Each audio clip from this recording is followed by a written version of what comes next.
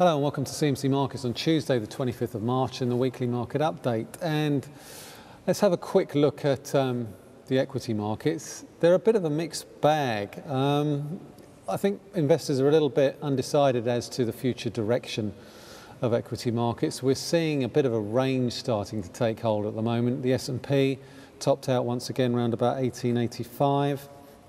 It's finding dips pretty much well sought after. If we look at the FTSE 100 and the DAX, they're well below their 2014 highs, and yet we have the FTSE MIB trading at multi-year highs. So I think at the moment there's a little bit of indecision with respect to the next direction or the next move, higher or lower, in terms of what equity markets are doing. And certainly geopolitical risk is playing into that story.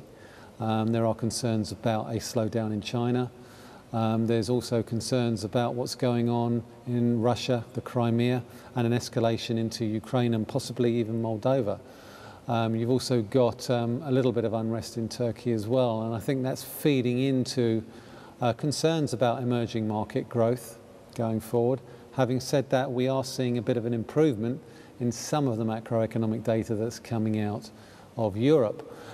Unfortunately, with earnings currently elevated levels, I think investors are finding it a little bit difficult against a backdrop of a possible dialing back of stimulus by the Federal Reserve to really make a decision one way or the other as to the next move in equity markets. So essentially what we're getting at the moment is an awful lot of chop, and as a result that makes trying to predict the next move that much more difficult. So I think for the purposes of this week's market update, I'm going to look at US yields in the context of what Mrs. Yellen said last week, and those three words of around 6 months, and try and establish the direction of US rates and potentially the next move in the US dollar. And I'm also going to have a look at gold in that context, as well as having a quick look at euro sterling in the context of the improving economic outlook in Europe and last week's UK budget.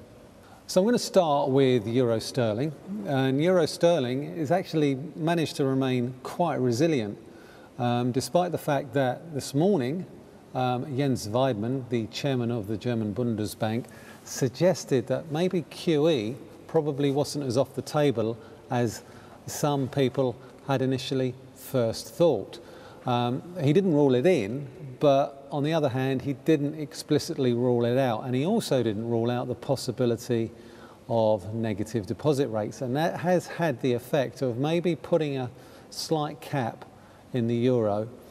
And for the purposes of this particular discussion, let's look at euro sterling and the euro sterling chart, because there still remains a significant top around about the 84 level, and we can see that from the chart in front of us. The 200-day moving average continues to cap. Also last week we saw a bearish engulfing day on the daily charts. We have pushed back up towards that trend line resistance from the highs in December, but thus far we are finding a little bit of selling interest around that 84 level. And when you actually look at the differing or the divergence in terms of monetary policy, or potential divergence in terms of monetary policy with respect to the Bank of England and the European Central Bank, you've got to ask yourself why euro sterling is as high as it is, because I think if you look at the two central banks' policy stances, the Bank of England is more likely to tighten policy and the European Central Bank is more likely to ease policy. So on that basis alone, the yield differentials should favour the pound. And the fact is, economic data in the UK is continuing to improve. Having said that, inflation data came in much weaker than expected. Well, actually, it wasn't that much weaker than expected, but it's on a downward path, 1.7% year on year. The likelihood is it could continue to drift lower, and that will take some of the pressure off the Bank of England to hike interest rates over the next 12 to 18 months.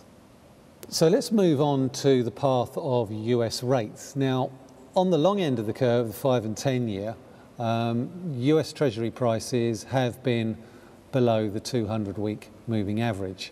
The laggard to that has been the 2-year prices. They actually haven't traded below and closed below the 200-week moving average since 2007. Now, if we look at the daily chart, which I've got in front of me right now, you can see that for the first time since 2007, we have closed below the 200-week moving average. And that could potentially signal a rise in US yields. Now, we're not above the highest levels that we've seen for US 2-year yields. We saw that in the middle of 2013, as can be seen from that spike lower in the Treasury price chart on the daily chart in front of you.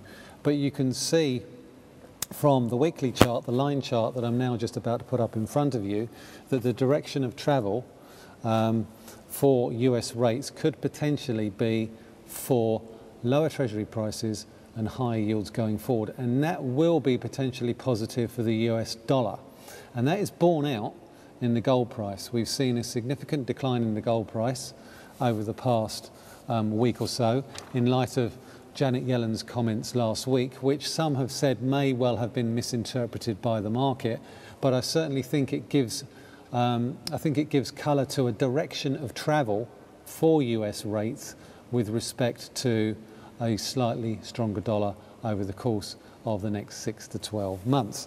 So we broke the downtrend line on the daily chart, and we're now heading towards the 50-day and the 200-day moving average. Now, those moving averages have crossed over, which is potentially positive in terms of a golden cross. However, when we look at the weekly chart, it gives us a slightly different story, because what it does on the weekly chart is we have a bearish engulfing week, and that's potentially a very bearish development, and we could actually see in the short to medium term a move lower towards the 50 and 200-day moving average, towards the 50% retracement of the entire up move from the lows that we saw in 2013 around about $1,180 an ounce to the peaks that we saw at the beginning of March around about 1,392. A 50% retracement of that is round about 1,287. So I think there's a good chance we could actually see a lower gold price on the back of a stronger dollar. Obviously, that completely discounts any deterioration in the geopolitical backdrop with respect to Russia, Ukraine, and Crimea. Okay, so that's pretty much it for this week. Once again, thanks very much for listening. On a side note, just a quick reminder to you all, I will be in Bristol on Thursday for an Active Trader network. So if you're in the area, please feel free to drop by. There is an invitation along the bottom here. And then on Friday, one of my colleagues, Jasper, will be hosting an Active Trader network here in the office in London as well. And again, sign up along here for that.